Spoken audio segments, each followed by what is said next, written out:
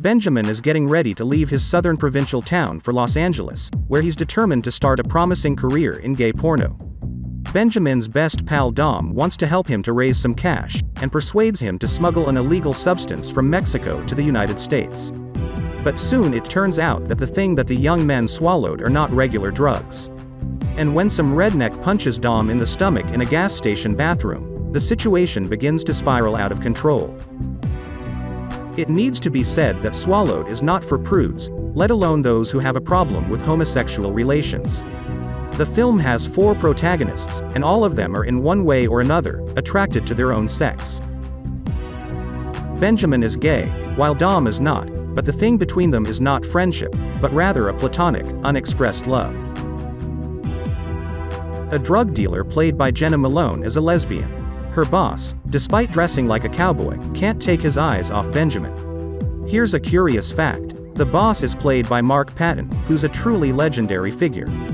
Many years ago, he played the lead in A Nightmare on Elm Street 2. The role made him a gay icon. However, after making a coming out, Patton decided to quit acting career for 3 decades. Back to the movie. Even the aggressive redneck, who triggers a chain of dramatic events, tells the protagonists to suck him off. I wonder what he would have done if they had agreed. Why is the movie filled to the brim with same-sex love and passion?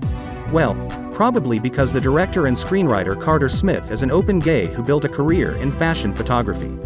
It comes natural to him to address the topics that he knows and feels inside and out. Unless you're homophobic, after seeing Swallowed, you're likely to agree that Smith's choice was absolutely right. The film wins you over with frankness and tenderness that permeate the relationships between the main characters. And in parallel with this, there are numerous shots of men's private parts at different stages of arousal. We won't dwell on love scenes though. Let's leave it to LGBT publications.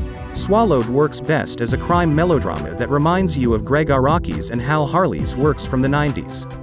The movie is shot in the fancy 4:3 format, which doesn't take away from its sublime visual style. The song Narcisco, performed by Rina Mushonga, fills the movie with heartfelt romantic vibes. But the thing is, Swallowed positions itself as a horror thriller, and this is where it raises questions.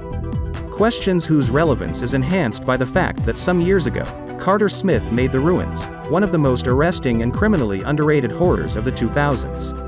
In The Ruins, a group of tourists climbs the Aztec pyramids in Mexico, only to fall victim to predatory flora.